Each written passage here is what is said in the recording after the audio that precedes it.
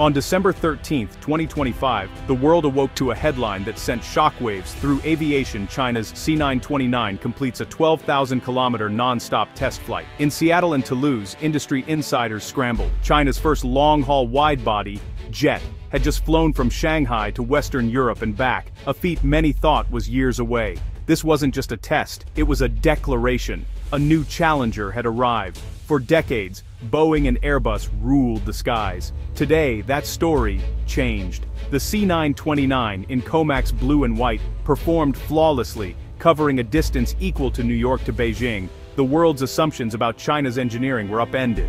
14 hours in the air tested every system: fuel, navigation, crew endurance. Comax secrecy made the sudden announcement even more dramatic, maximizing global impact. The message was clear: China is no longer just assembling electronics. It's building the machines that connect the world. This flight was the result of a decade of relentless investment and ambition. For China, it was a moment of national pride and a symbol of technological self-sufficiency. The C929's journey wasn't just about an airplane, it was about reshaping the global order. The exclusive club of aviation had a new, determined applicant. The question was no longer if China would compete, but when it would lead. To grasp the C929's impact, you must understand the world it's entering. For 50 years, Boeing and Airbus have dominated large commercial aircraft, setting standards and controlling supply chains. Airlines worldwide have had little choice but to fly their planes. Boeing's legacy includes icons like the 747 and Dreamliner. Airbus countered with innovations like the A380. Together they built a fortress: deep supplier ties, global maintenance, pilot training, and complex financing. Breaking in isn't just about building a jet, it's about replicating this entire ecosystem. Many have tried: Russia, Canada, Japan, but none have cracked the long-haul market. These aircraft deals are geopolitical, tied to diplomacy and national pride. The West, through Boeing and Airbus, has controlled the arteries of global travel. Now, China's C929 is challenging not just two companies, but the very order that has ruled the skies for generations. The stakes are economic, political, and global. The C929 is more than a commercial project, it's a pillar of China's national strategy. For decades, China assembled products for others. Now, with Made in China 2025, it aims to lead in advanced tech. Aerospace tops the list. A wide-body jet is a symbol of industrial might, like an aircraft carrier or space station. China is set to become the world's largest aviation market, with trillions at stake. Until now, that money flowed to Boeing and Airbus. The C929 aims to keep it at home. This is import substitution, reducing Western dependency, creating high-value jobs, and boosting national security. Relying on foreign jets is a vulnerability. Building its own fleet is strategic autonomy. The C919 was the training ground. The C929 is the leap to global competition. It's designed to rival the best, not just serve domestic routes. This is China's bid to become a true peer in one of the world's most complex industries. The ambition is clear: technological independence and global influence. The C929 is the embodiment of that vision. The 12,000-kilometer test wasn't just a number, it was a statement. In long-haul aviation, range is everything. 12,000 kilometers means Shanghai to Europe, North America, or Australia, non-stop. This elevates the C929 to a true intercontinental contender. Achieving this range demands cutting-edge aerodynamics, lightweight composites, and ultra-efficient engines. Comax engineers proved they could turn theory into real-world performance.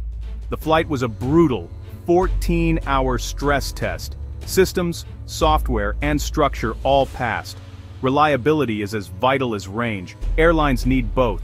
For the first time, the C929 was more than a promise. It was proven hardware. The test flight instantly caught the attention of airline executives worldwide. Now, airlines could map routes and calculate profits with real data. Comac can approach buyers with performance, not just blueprints. This flight launched the C929's global sales campaign. It's no longer just a national project, it's a commercial contender. the race for orders has officially begun. Stack the C929 against Boeing's 787 and Airbus's A350, and it's clear, COMAC isn't just joining the race, it wants to win. The C929 seats 280 to 300, matching the sweet spot of the long-haul market.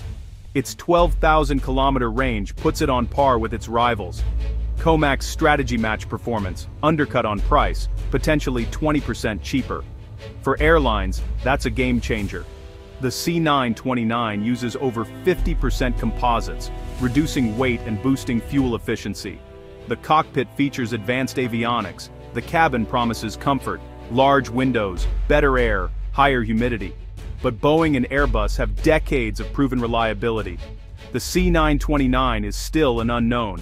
It must prove itself over millions of flight hours. The market is always moving. Boeing and Airbus are already developing next-gen jets. The C929's debut is impressive, but the competition is relentless. The real test will be long-term performance and market acceptance. The C929's biggest vulnerability, its engines. The prototype flew with Western engines, GE or Rolls-Royce, just like the C919. This shortcut got the jet airborne, but true independence demands a homegrown engine. Enter the CJ2000, China's ambitious project to build its own high-bypass turbofan. Jet engines are the pinnacle of engineering, few have mastered them. As long as the C929 relies on Western power, it's exposed to sanctions and export controls. The CJ2000 is a national security imperative, not just an engineering goal. Experts say it could take a decade to match Western performance. Early C929s will use foreign engines. The transition will be gradual. The engine's success will decide the fate of China's aerospace ambitions. Western analysts reacted with a mix of respect and skepticism. The achievement was undeniable. Designing and flying a wide-body jet 12,000 kilometers is no small feat. But one flight doesn't make a successful program. The real hurdles: international certification, mass production, and global support. Without FAA or EASA approval, the C929 can't reach most major airlines.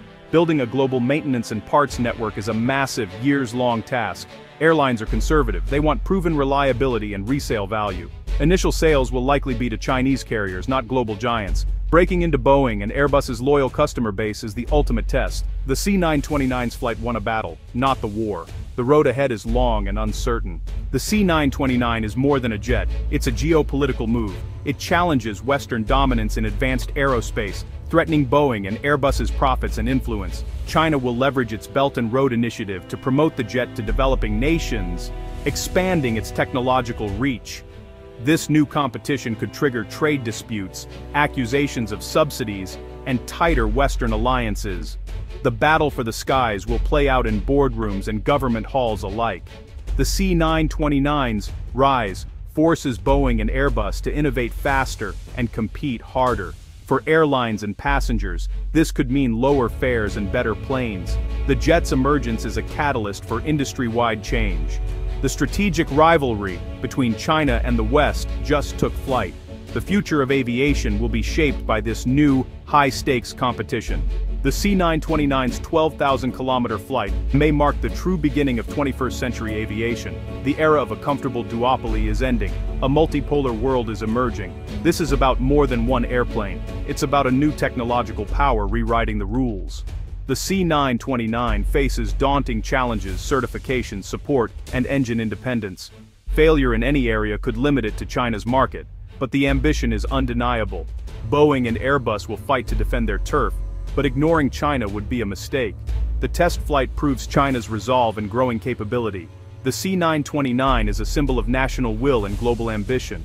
Whether it breaks the duopoly or forces it to evolve, aviation will never be the same.